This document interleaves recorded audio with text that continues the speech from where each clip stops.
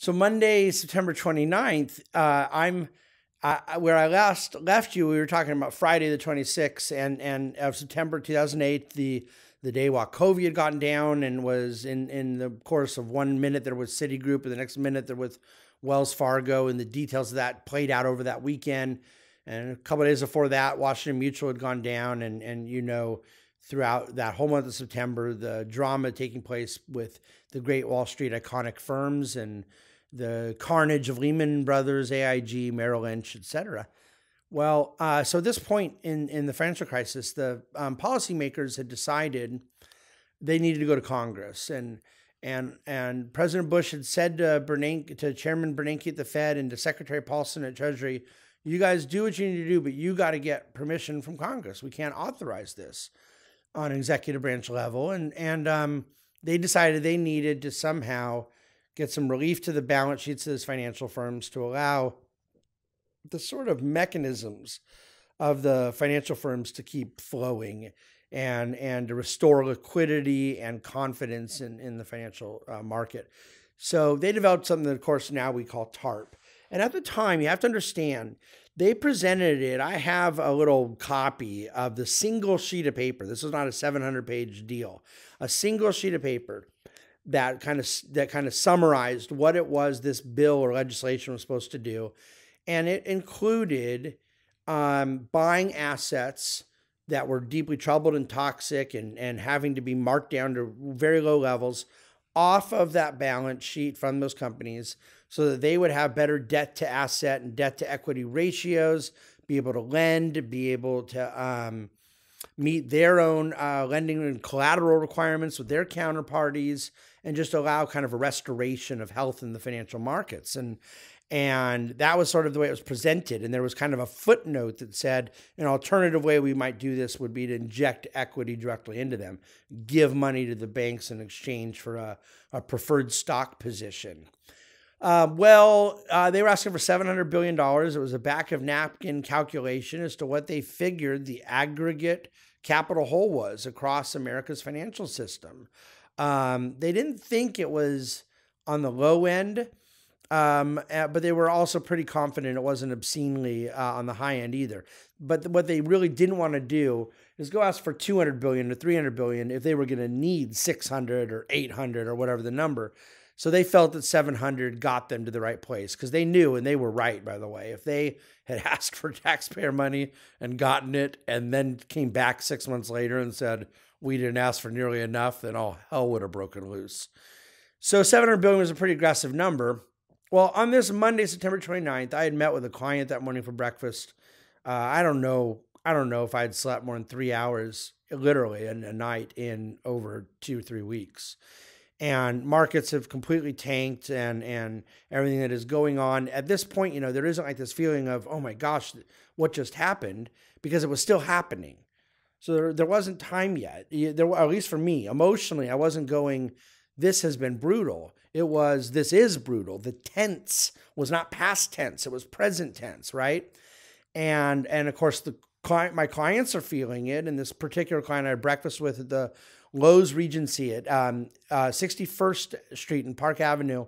And I remember distinctly the both of us just sitting there poking at our breakfast, not eating a bite, not touching our food, just from the nerves and the anxiety of everything going on.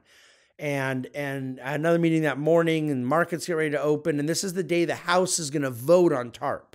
The Congress is going to vote on this TARP legislation. And I meet another client at lunchtime at Morel's, which is this little outdoor cafe outside of Rockefeller Plaza. And we sat down, and the market dropped 100.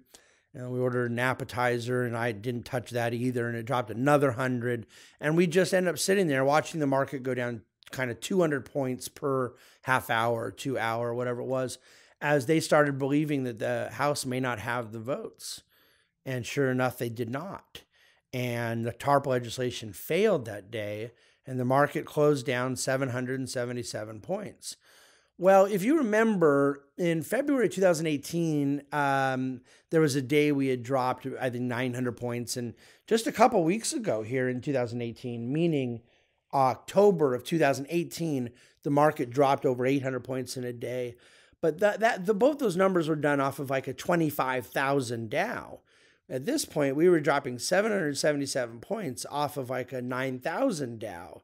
So it wasn't, 2, 3, 4%. It was 6, 7, 8, 9% in a day. Not Black Monday, not Black Friday, 23% and 18% in a day from the Depression and that famous day in October of '87. But this was brutal. It was the worst day the market had that year, and one of the worst days in market history. And so that stock market had collapsed dramatically. Now, in fairness, I have to tell the rest of the story. Market rallied quite a bit the next day on word that the Senate had approved it and that they were going to resubmit it to the House. And I think a lot of congressional, both Republicans and Democrats, kind of chickened out on their no vote. Seeing what was happening in financial markets, they sort of said, okay, the political damage to us is going to be worse if we let this stuff fall in the abyss. So they ended up voting for TARP, and I have so much I could say about that. I've done an entire podcast in the past about TARP at Advice and Insights. If you ever want to look that up, what I think TARP did for the markets and economic recovery and what it didn't do. But my point is that you on this given day, TARP failed, markets tanked, and we remained in this complete oblivion. And at some point after they passed TARP, and then so markets rallied back, right? No. Then you had the worst week that we had through all of this. From, I think it was October 6th to October 10th, they passed the TARP on the Friday, and then the market just dropped 500 points, and the next day 500, the next day 600. And that's where we had gone from Dow 10,000 to Dow 8,000. Then we decided to come to Dow 7,000, dropping literally a couple thousand points in a quarter. And that's what September, October represented. Unable to find a bottom, unable to find the security and feeling of stability financial markets desperately needed. TARP sure didn't bring that stability to the stock market.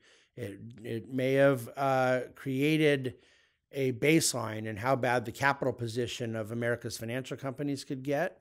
But at that point in time, and this would be a few months before this changed, the financial crisis was still spiraling on Main Street and on Wall Street. And I wrote in the little article I wrote about this, I can remember that meeting being done, and I had a money manager I was supposed to meet with that night, and he canceled. And I just sort of walked around Midtown by myself a bit that night. I don't get to do that in New York very much because I'm always running meeting to meeting. It's a very high energy place, and I'm a high energy guy when I'm there. But I walked into Ben Benson's at 52nd Street and 7th Avenue, which was right by where Lehman Brothers was, and there's a steakhouse. It was really good, but it was really famous, and I just sat there by myself and ordered a little food. I didn't eat much, but I'm not making this up. I can remember just legitimately wondering, like, that's weird. The company that's closest to this steakhouse is right around the corner, has gone bankrupt, had something like 20,000 employees, which are, thousands of which were right there in that building at 745 7th Avenue. I wonder how this place is going to do. And, it wasn't a year later, but it was just a little over a year later, early 2010, Ben Benson's was gone. And yeah, the steakhouse had been there like 30 years and they went away.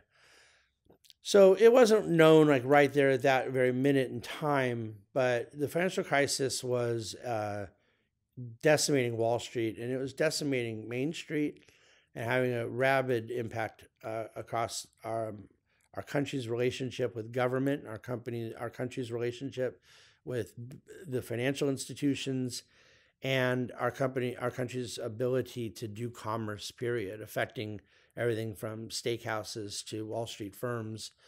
And that was the period that we lived through 10 years ago.